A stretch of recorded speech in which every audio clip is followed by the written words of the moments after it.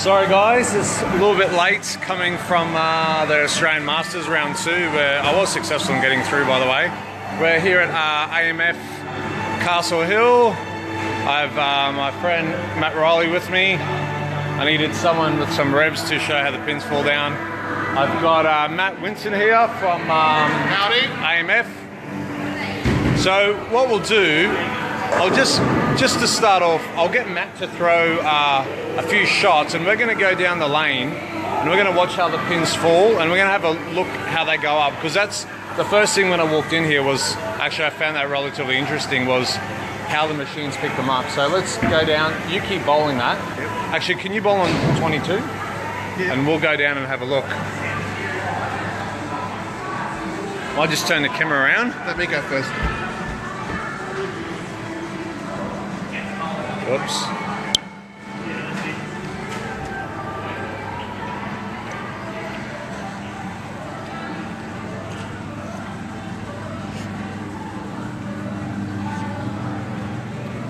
Just waiting for Matt.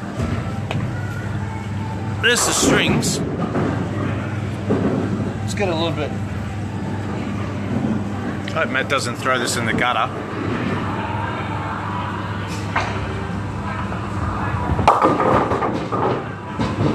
This is what I like. Oh no, I didn't see anything. I'm gonna have to go around the other side. Ah, so this is where the magic happens.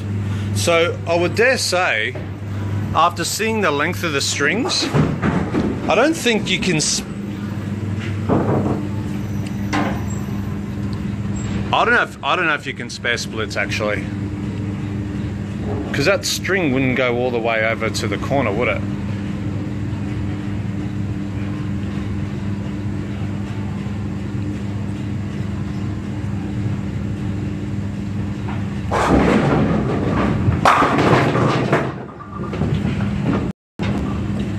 Well, actually, maybe the strings do. Oh, wow.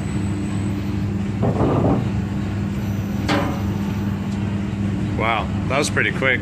And if you just look at the machinery, it's no big crazy machines with heaps of working parts. That is basically the machine there.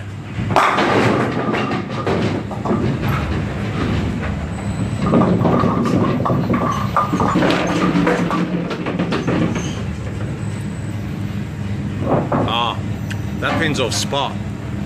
I wonder if it picks it up. No. Oh, it does. So this is what we heard before. If the pins don't go down on the spot, the machine picks it up and it keeps cycling up to 11 times. And then if the machines haven't got it right by then, human assistance is then required to fix it. But today it looks okay. The string seems to have a bit of urethane around the top. See?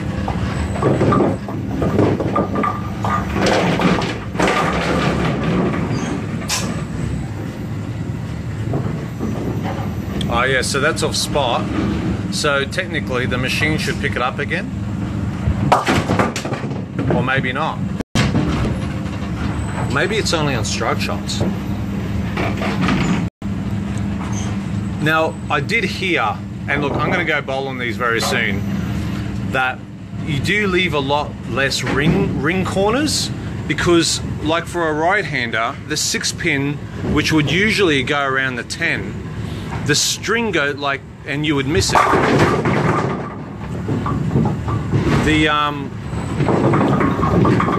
The string actually gets tangled up and hits the 10. Okay, so there's a few off spots here, and the machine has identified that. It's going to put them down again.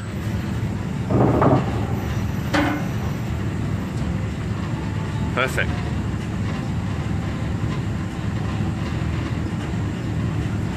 Yeah. See if Matt can hit the right side of the hairpin this time. Okay, so that's the first corner I've seen. I wonder how long those strings are when they come down. Like, surely you must be able to spare, if you leave, say, the 6, 7, 10, surely you must be able to slide it across enough. It looks like the strings have a fair bit of length to them because they go all the way up there. Oh, wow. There's a fair bit of slack on it. Oh, wow. So I'll just show, Matt just pointed out something to me.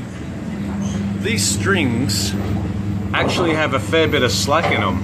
So I would dare say that you would be able to slide the pins across.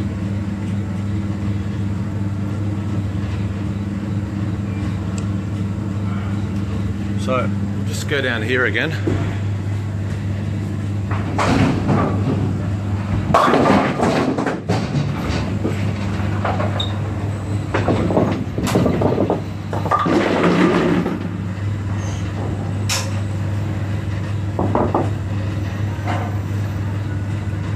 So you notice there's no sweep.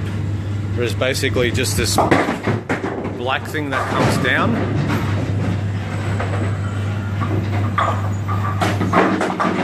The pins get set. And if they are on spot, it'll come up and then you can bowl. I'll go back again and just show you out here.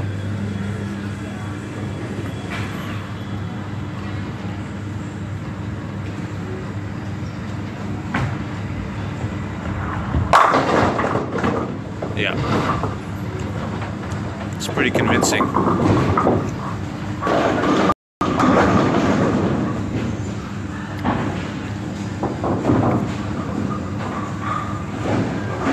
Okay, I like the masking units actually, by the way.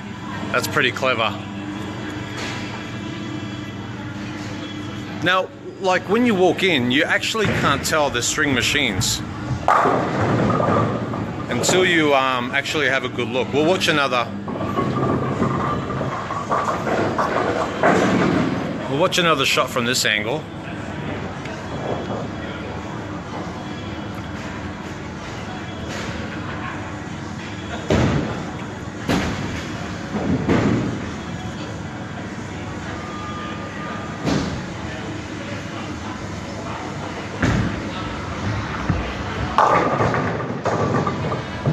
Okay, well, that answers my question about a flat 10. Even Matt Riley can leave a flat 10 with string pins. That's good to see. You'll notice there's heaps of less moving parts though, and look, one of the big advantages to these machines is the safety.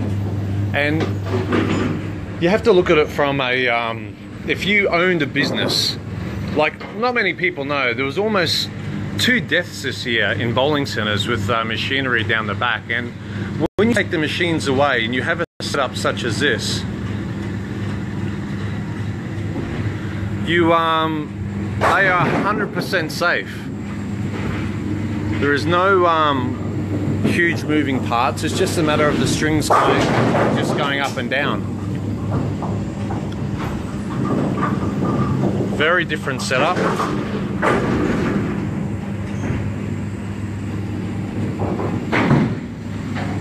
So we might go out now that we've seen how the pins go. We'll just watch one more shot from that.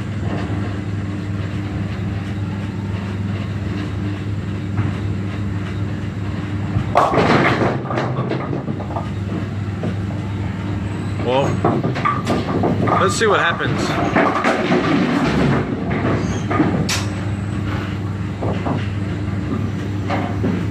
I want to see where the string goes now. Oh yeah, so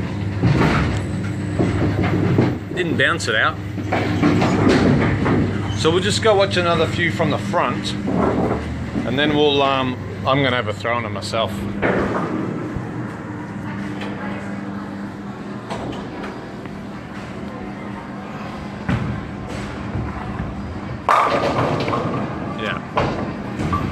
Strings or no strings, that ball's going to strike if you do that. Okay, we'll go back up. I might get Matt to hold the camera. See, if you're standing here, you seriously, it's just like another set of pins, really.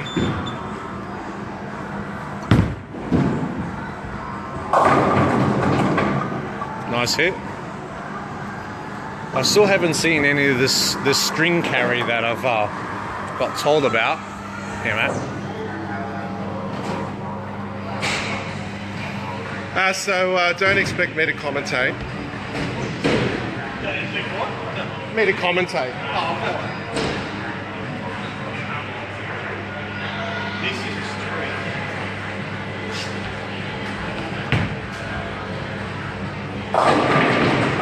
Oh yeah. I think that was a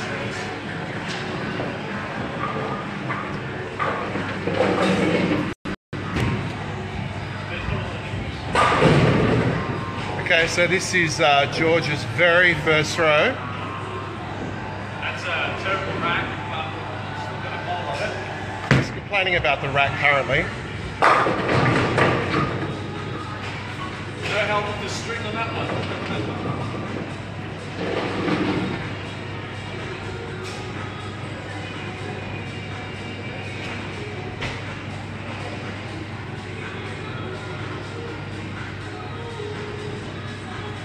I'm not trying to spare it.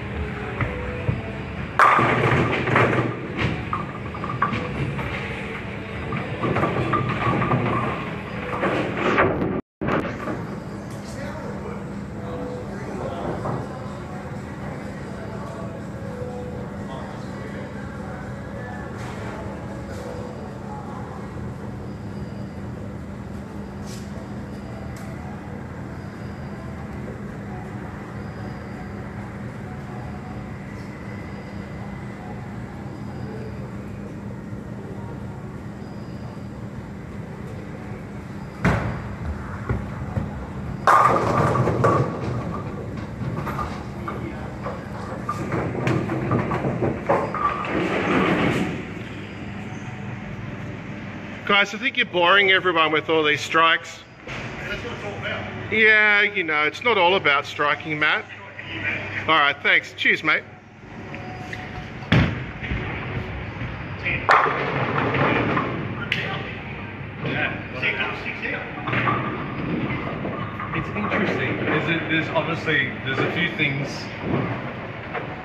First of all, the racks aren't always 100%. I honestly believe before I came here tonight, I thought the carry would be a little bit better. I'd heard stories about like if you went to ring a 10-pin, maybe the string would come around and hit it. That hasn't happened yet. The carry, the hits are very similar, but they're not exactly the same. Look, there's positives and negatives associated with it. I always look at things from a business side point of view. I can see the positives in this versus I think the positives outweigh the negatives for sure. And people said years ago, like decades ago, that we would never ever bowl in synthetic lanes, we weren't going to bowl on plastic crap, and have a look at where the sport's evolved now. And I honestly believe is that we are seeing the beginning of another aspect of our sport coming into play now. And AMF are going to be one of the first ones to roll it out, not only throughout Australia but in the world on a larger scale. And I think bowlers, until you bowl on it, I think you should reserve your judgment. I think it's just like normal bowling. There's a few subtle differences, but at the end of the day, we're all participating on the same lane condition, the same pins, and we're playing on the same level playing field. Is it the same as regular bowling? Not quite, but does it provide a safer environment for people to work in? Does it save the proprietor money? And are we still competing in the sport if Matt and I bowl the game against each other? Absolutely. So, do you think rev rate on this will, having a high rev rate on this will be more beneficial? no. And I'm glad Matt came tonight because I wanted to see what happened with someone with 450 plus RPM did to the pins. Because, you know, if we went back the old way and made the pins heavier, the guys who use 16-pound gear and the guys who throw a tremendous amount of revs, they knock the pins over more. It's pure physics. But on something like this, it hasn't really changed. Like, we've watched Matt bowl a bunch of shots. There's been nothing out of the ordinary. The only out of the ordinary thing has been some off spots. But, you know, if we're in a tournament environment and we got dealt a really bad rack, we'd basically rack it. Yeah. So which you can do here. I see no advantage to power players versus strokers. It's been interesting. Thanks AMF for giving me the opportunity. I think it's great. That's my personal opinion. If you have any questions, feel free to throw them on there. Are there any questions of note, Matt? Yeah, so Andrew Frawley asked what weight are the pins? That's a good question. What are they? So they're, Andrew, they are normal Cubica AMF pins. So, you know, supplied, the USBC approved, so normal at any bowling venue you can purchase. So no difference. There was just another question there for... I did hear that the headpin would get a battering, the 1-3, but they are, from what I'm told, they are going to be rotated on a very regular basis. Once every 3 days. Which starts the tech then. Oh, the tech said every 3 days. Once every 3 days. The 1, 2, 3, 10 and 7 every 3 days. The rest once a week. Just they're the ones that are getting a belting. So Michael Craig just asked, does George Frilingos think the string pin setters impact the centre's ability to run events or be accredited? Absolutely not. And I know at the moment they are not USBC accredited. Obviously we follow the direction of the USBC being in Australia. But at the moment, from what I've heard from the industry is that the USBC has put it in the too hard basket. But it's an inevitable fact that at some point in time they're going to have to make a decision on this. And I personally think there is nothing wrong with string bowling. If anything, it's just another evolution in the sport. I think the way they set the pins down, you know, the less maintenance, the safety aspect. They use 30% less energy. There's just so many more positives. And if you're a proprietor and you're considering putting in this versus traditional, you've really got to have a decent think about it. And are you able to still run leagues? Absolutely. It doesn't impact your leagues. The only people it really does impact, and I don't even know how really, because if you're a competitive bowler, say like myself, and you bowl tournaments all throughout Australia and overseas, this is my league centre. I just bowl league here. It's fantastic. If I want to go bowl a tournament, I just go to another centre which may not have strings. Like I don't think there should be a real big deal made out of, oh, that centre's got strings and that one doesn't. It's like picking on the ugly kid at school. Like this is a beautiful bowling facility, and for the little old ladies who come every Wednesday, for their average league bowlers who bowl one league a week, they're going to come here, they're going to throw the ball down, notice that the pins are being picked up a little bit different, they're not going to care. And if you look at the overall business of bowling, on who come to bowling centres, that I think the people who are going to dislike that represent such a small percentage, it's totally irrelevant. I'm a huge fan of these. If I opened a bowling centre, I would have all of these. What is it? Do you know what the cost is, Matt? Yeah, so from what I understand, and I was hoping that Dion would be online from Cubica AMF, who was instrumental in the installation here, but they're not that dissimilar to a normal full install. So I guess the long-term benefits are there. It's cheaper running costs, electricity, as well as our main focus is safety for our team.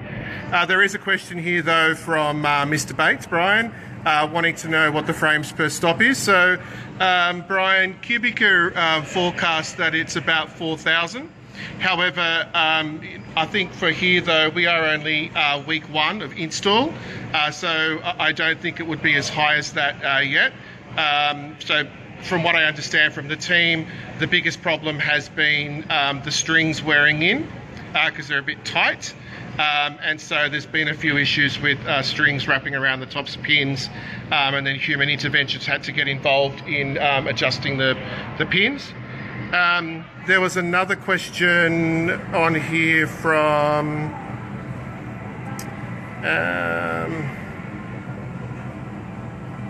I've lost it. Oh, Jared Lean asked, what happened if balls get stuck if no mechanic? So we don't have mechanics. We have facilities team members. So a bowling venue is got 4 walls. And so the responsibility of a facilities team member is everything mechanical and operational that happens within those 4 walls. So one of the really good things about this this type of equipment, we have the ability to train all team members on the basics. So if a facilities team member is doing something else, we do have more people trained that have the ability to go down and fix a string that may be broken or an issue with it. Also to the machines are very user friendly, so it actually tells you what the problem with it is.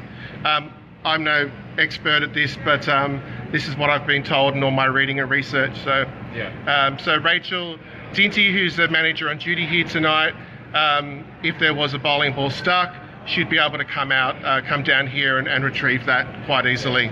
I've just noticed there's no scanners, which quite often in some software systems there will be a scanner and a couple of feet out from the lane looking at the pins.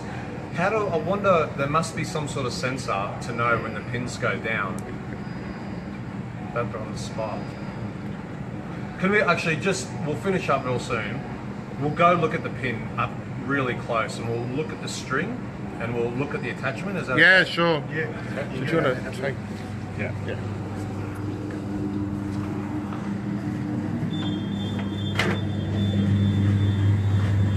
Okay. So that is the pin. You can see it's got this coating of urethane around the string. That not only helps with durability, it helps with strengthening connection. You can see that there's some sort of plug there maybe holding the string in. Apart from that, pretty standard pins. Now if you look from a sectional view, it goes up to there.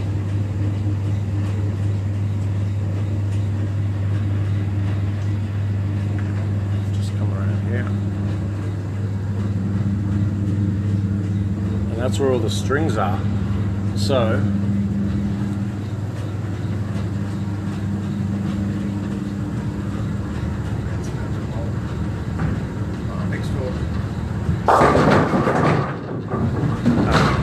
that was Matt.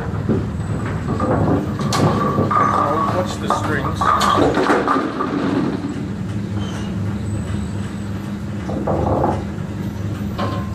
It's all just based off a pulley system.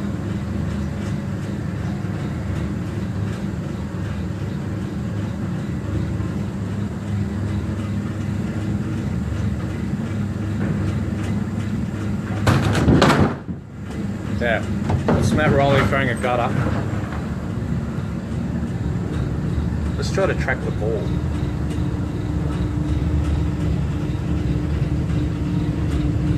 There's a ball go. Ah, it's long gone. Come on, it's quick.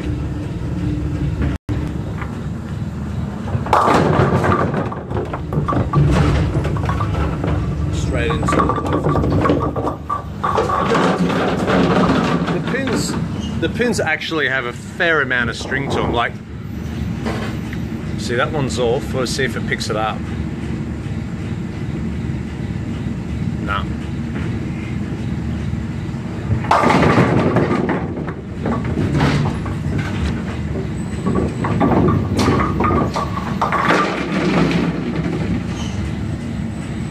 Crystal, I think the possibility, I thought maybe with the 710 the string wouldn't be long enough, but after looking at it now, I don't think the problem's a string.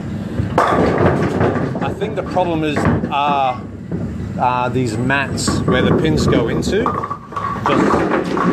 just in there, and the way they're tilted down, there's no way you're going to be able to bounce them out, I think.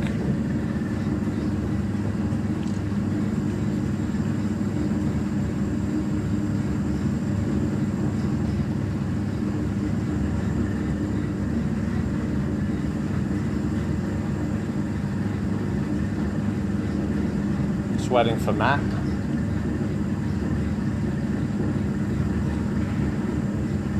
Do you have a...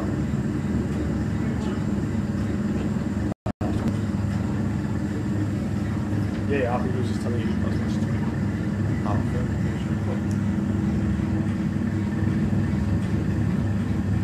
Yeah, that last shot I made, that was a good point. That the 6-pin went around the 10, but the string took it out, and that's where I believe the carry's going to go up a little bit.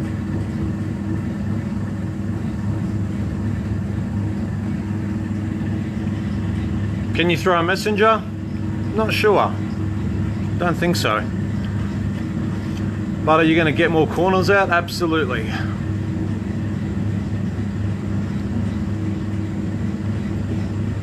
Come on, Matt.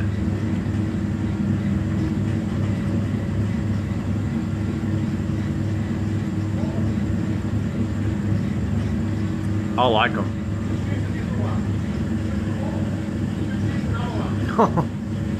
Looks like we might have a ball stuck.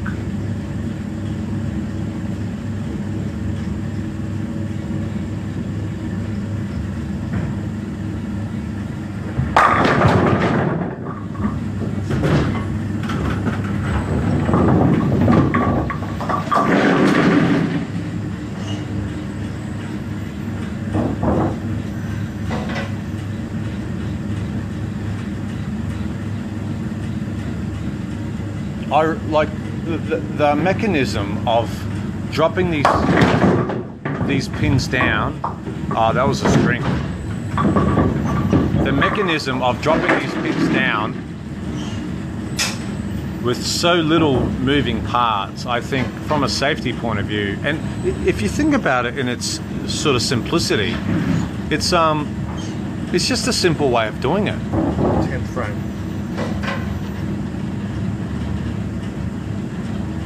I was at the 10th frame. Yeah.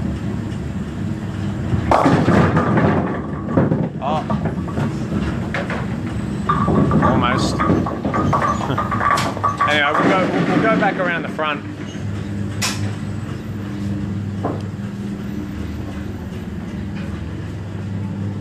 Might finish up with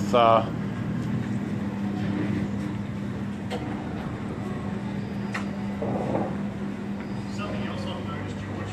yeah. Straight you play easy, the hits fall over. If you play a bit straighter. Yeah, you're fine. But Okay.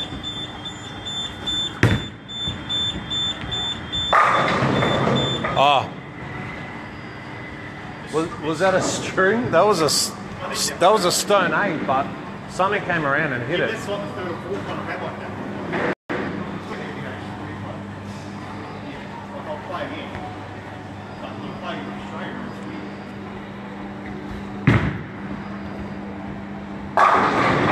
Yeah. Well, in our summary, Matt and I are thinking that maybe if you play a bit straighter that the carry's better, but who knows? We're bowling on a typical house shot, so... No, actually, Matt, don't bowl. This is what I was talking about with the rack, so I'll just zoom in. Now, look, as a tournament bowler, if I got that rack, I'm probably going to re-rack it. So I think the rack thing is maybe they haven't ironed out the bugs yet, but even if you're bowling a tournament, you just re-rack it anyway. So Yeah, I don't think it makes any difference to carry either. we'll have a go. Matt's using a pitch red.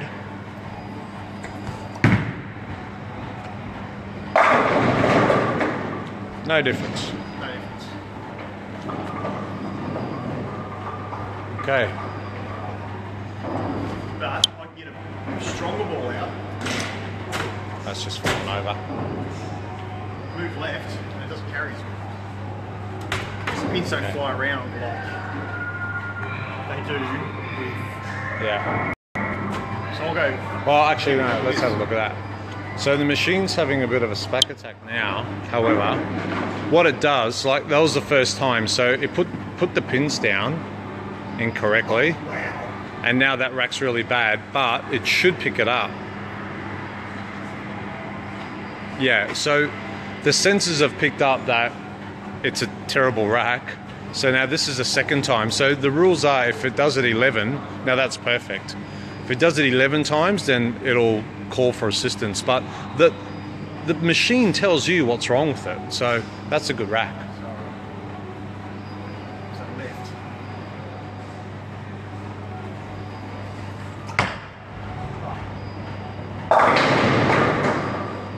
Oh, whoops. Sorry.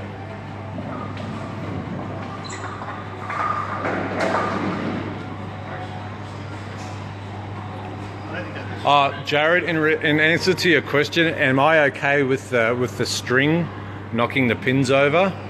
Absolutely. It's just, I know it's not traditional, and the purists are not going to like this, but it's just, it's look, I don't even know how to clarify it, but we have to classify it in some way. It's an inevitable part that we're going to see this again. So I think it could be like golf, where you have one like hit-off tee, and then you have an intermediate tee, and then you have a ladies tee. Maybe we can say that, you know, string bowling is, you know, off this different classification. But at the end of the day, if we run a tournament here, we're all bowling on the same thing. Matt's bowling on it, I'm bowling on it. It's the same lane condition. So the only thing that's really changed here is how the pins are picked up and down. We're bowling on the same pins, the same weight. I'm okay with it. We might just finish off. Matt, do you have anything to say? No, I'm overly impressed. There's not a lot of difference. Yeah.